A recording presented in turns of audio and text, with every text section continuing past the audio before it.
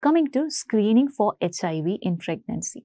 So, screening for HIV in pregnancy is offered to all antenatal patients right in the first visit itself.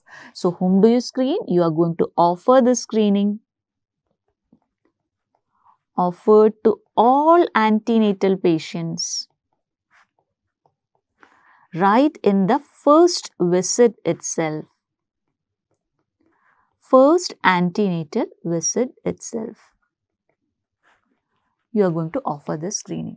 The approach what we use is opt-out approach. You are going to offer this screening to all the patients. If at all she says that no, I am not willing to do this, she can opt out from testing for HIV. So you are going to give an opt-out approach.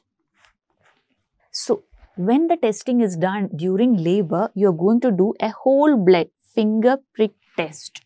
The whole blood finger prick test is the test that is done during labor. So now you have done the screening test, she is positive. Now then you went ahead for a confirmatory test.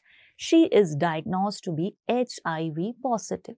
So in these HIV positive patients, the treatment that we give is HART, that is highly active antiretroviral therapy. So the next question is, when will you start this patient on HART? What is it dependent on? Is it dependent on her viral count or is it dependent on the CD4? When will you start this? Is there a particular cutoff for CD4 when you're going to start this HART for the patient? Previously, there were a lot of guidelines which are slightly differing on what cutoff for CD4 you are going to start this treatment. Now it is very simple.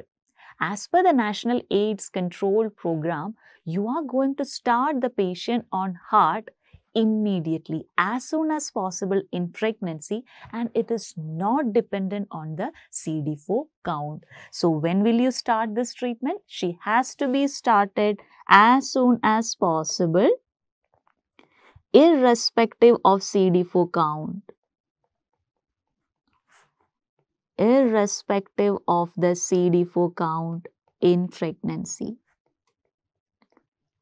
Okay, so you have started her as soon as she was detected with HIV. How long will you continue this treatment?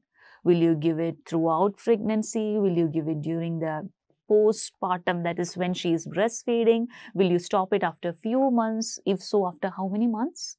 Again, it is very simple now. You have to continue it lifelong. Start as soon as possible, irrespective of anything, and you are going to continue it lifelong.